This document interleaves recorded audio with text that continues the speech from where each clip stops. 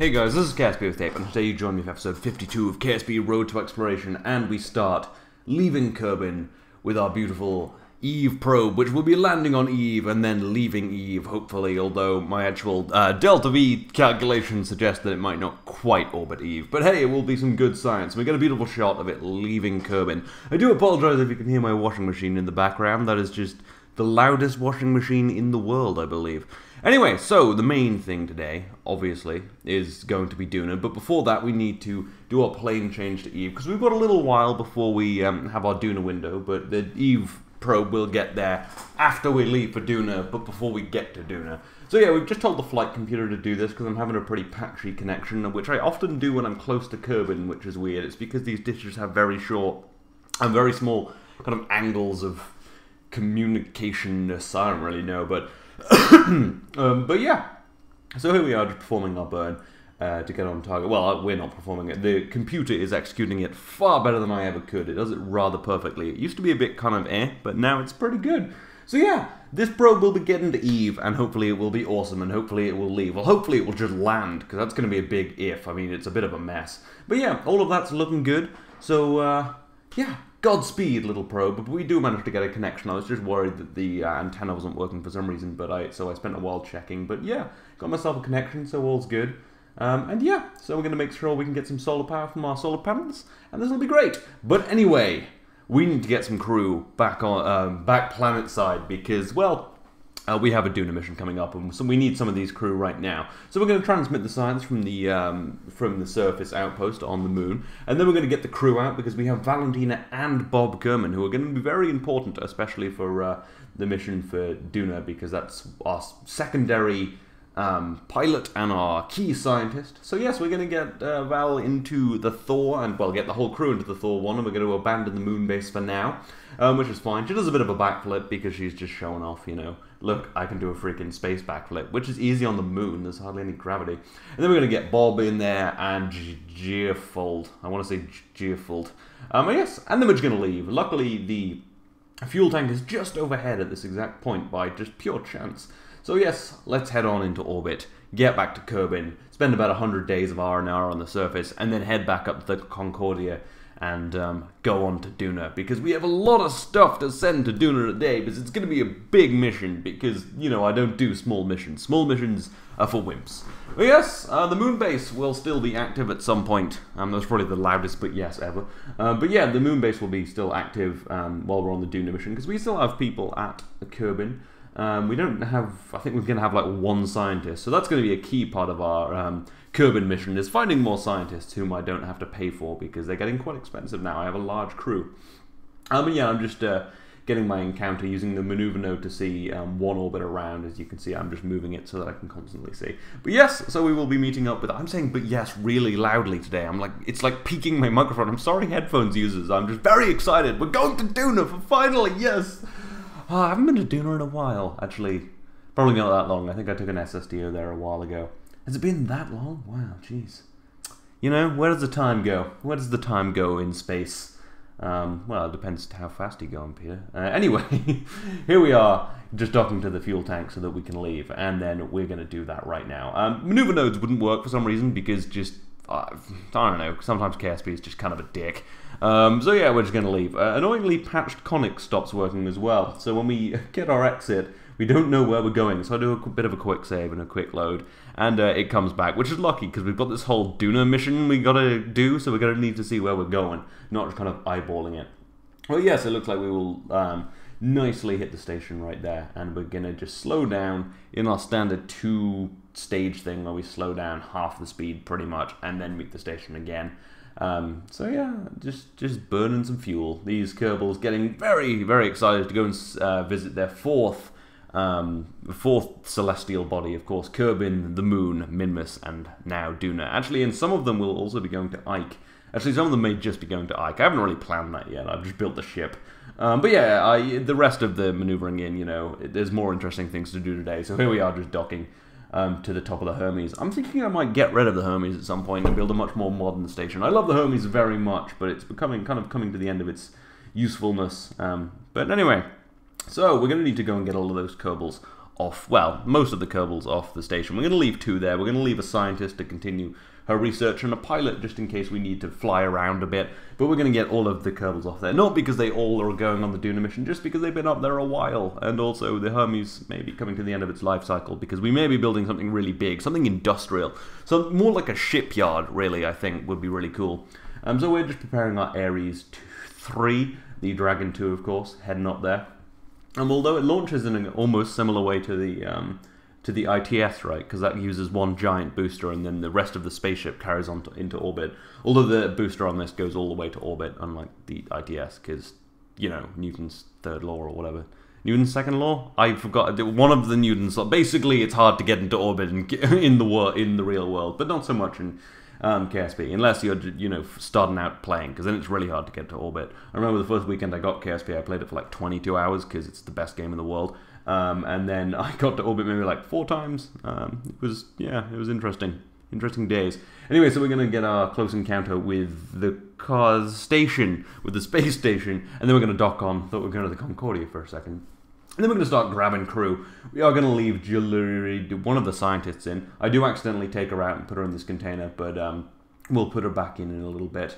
We're going to start transmitting the science as well, because we also have like 500 science on here, and I really want some ion drives, because ion drives are the win. I don't know what I'll use them for, maybe some Minmus landers or something cool. Haven't been to a Minmus in a while. Our budget has been cut, no more Minmus operations. The actual reason is I just kind of got all of the science from it, and I do have a base on Minmus, but that was just for the money. I don't intend on using it. So yeah, we're going to put the scientists back in there, and then get rid of the rest of the crew. That'll take a while, so we'll just cut through that. And yeah, so now that everyone is in the space, into the capsule, and the science has been transmitted, I think it's about time. Actually, we need to land the booster first, so let's go do that. So here we are, just deorbiting the booster, and then, you know, watching it burn up a bunch, and then just, you know, gonna watch it land. It's getting pretty close to the KSC, not my closest landing, but it's close enough. And then a standard landing, and then we recover it. Wow, that was some fast footage. Anyway, and now it's time to bring back the crew so that they can have a little bit of a, you know, hug their families, because they may well die on this mission. This is a dangerous mission. I mean, I built the spaceship. That is not good for the mission. So yeah, and I'm just firing up the engines on this, trying to get as close to the KSC as possible. But we get reasonably close. That island over there is the second runway, and we land semi-propulsively. Anyway, now, after all of that, it is the final launch before Duna. This is the crew of the Concordia, who will go to another planet for the first time in Kerbal history in this game save. And they will launch gloriously atop a Pulsar X. And we won't watch that because we saw another one today, and I know, yeah, it's an important launch, but it would still be boring. We just literally watched one of these. So here we are, just docking to the Concordia. And we're going to put the crew in there. We're going to put Jeb in command. Valentina's going to have a bit of a break in one of the crew capsules. We're going to put an engineer and a scientist in there. We're going to put them in places. We got a bunch of crew capsules here. There's a lot of space. They'll have a nice time. They'll have a nice journey to Duna, and then they'll have a nice being on Duna, which will be really great. Anyway, then of course I need to land the booster, and I decided, you know what? Fuck parachutes. I'm going to land this fully propulsively this time. I haven't done that in a while, or at least not in this series, I don't think. So I'm just going to try it down. I'm going to try and bring it down on just engines. I a little bit overburn and basically stop 150 meters above the surface, which isn't great, but I've got a bunch of fuel, so I'm thinking I can do this. I'm kind of hovering for a while, being a moron, and then I just let myself fall a bit, and then just try and catch that velocity, keep it relatively upright and relatively slow. And with the last breath of fuel, I managed to touch down on the ocean, which is rather beautiful. We have 3 meters per second left, and there we go, landed propulsively, bit of fun.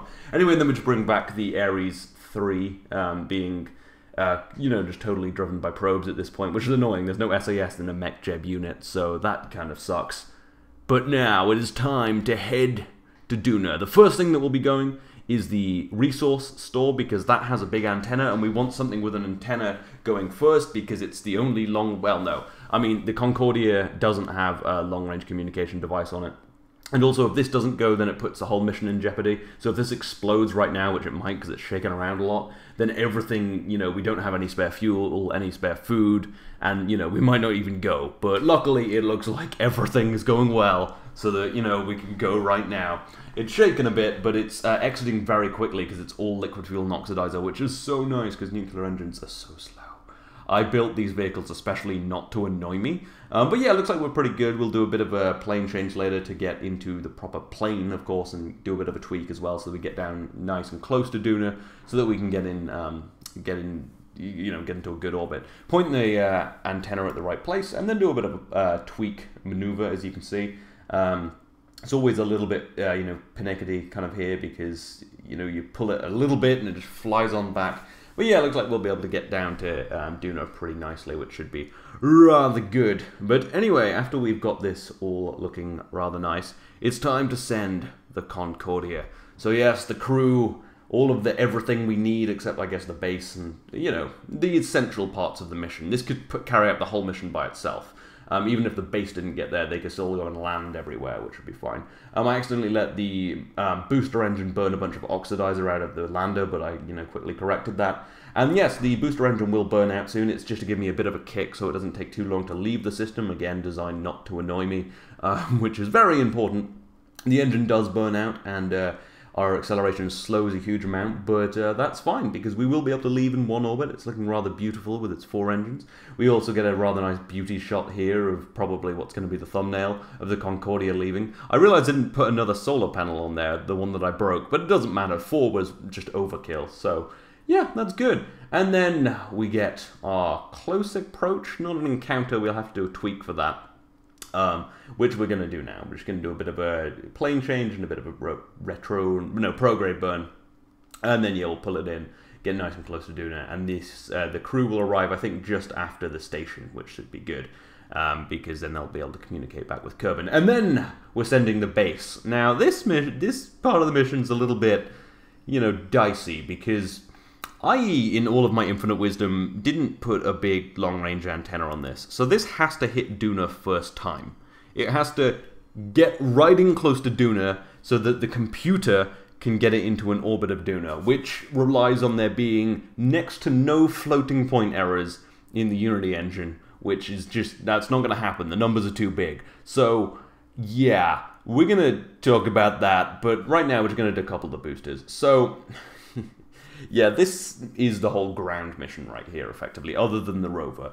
And I didn't put a long-range antenna on it. At Duna, it will be fine, because the resource station will be there, and also there are a couple of long-range satellites going there, and there's already a couple of long-range satellites in orbit of Duna, so everything will be fine there, but on the way it will be dead. So at minimum, it has to hit Duna just first time and get pretty close so that it can get into an orbit, and it needs to be a close enough approach that I will have enough delta V, so closer than it is right now. It's, it'll have to be closer than that so that I have enough delta V to land this thing. I mean, there are always things I can do. I have a bunch of fuel on the station. I can, as long as this gets into an orbit of Duna, I can work with it. But it would be really nice if this didn't totally screw the mission. I still can do a ground mission without the base, but it can only be a 10-day mission, not a, 200-day mission. So, yeah, this is quite important. This is also very important to this second mission to Duna. So, yeah, I've got a pretty good orbit right there. I've just got to do a bit of a tweak. And I'm going to have to do it right now, because I don't have a lot of time before I just go totally dead and have no communications with Kerbal. I have probably about half an hour, so it's not like, a massive risk. But yeah, the problem is if you go even slightly off where you're trying to burn, you'll go forwards and backwards. So I'm having to use SAS to do this. But yeah, it's looking pretty good, and I'm going to be able to get them really nice and close. And relying on there being minimal floating point errors, this won't be an issue at all. And it will be able to indeed do the burn. And you can see it's not too big a burn. I kind of, yeah, something weird happens there. But yes, we have everything set up. We're going to tell the computer to do that, and everything will be good. So hopefully this will work fantastically. And even better news, as you will see in a couple of seconds, because you can see the maneuvers getting all fucked up already. Even better news, the station will arrive before the base, which means there will be communications around Duna, so I may even be able to do that myself, and this mission will be a success. So yes, we had a bit of a hiccup, but everything is fine. Everything is heading to Duna except for the rover, because there's a weird SAS glitch with it currently, and I just ran out of time. I'm going away this weekend, so yeah. That will just be at the start of next episode. I'm sorry, that would have been nice to, very completionist to have it in this episode, but I just kind of ran out of time, so I'm sorry. But yeah, that will also be going, and that'll have a bunch of satellites, but that will be getting there last. So that can't really help us with the base situation. But anyway, this is the end of the episode. I hope you've enjoyed it very much.